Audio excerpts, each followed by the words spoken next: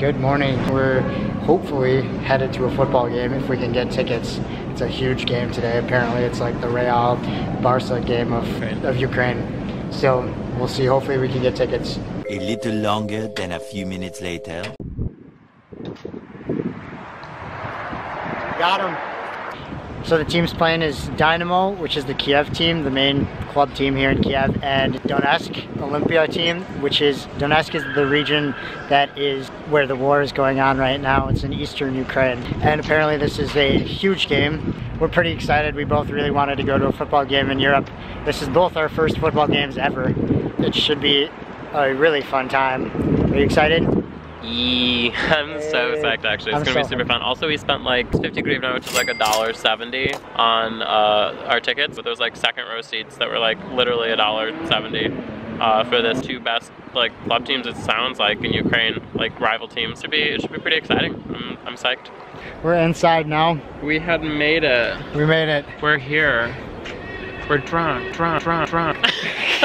Somewhat, yeah. LOL. Somewhat. But I mean, we're going to a European. We're ready for this football game. We're going to an Eastern European football game. What do you expect? I've never been more excited for a sport ball game in my life. I'm so ready. Sport ball!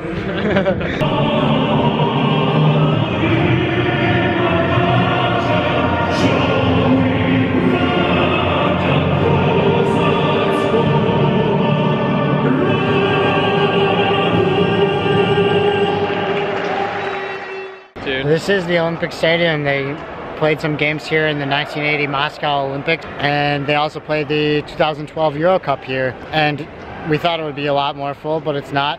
I think because it's a massive stadium. The most people they ever fit in here was 110,000 people, which is pretty wild. But yeah, it's definitely still pretty lit. 2018 Donetsk versus Kiev game, even though it's not as packed as it probably was for the Olympics or the Euro Cup. It's still pretty poppin'. I don't know. Yeah, it's fun.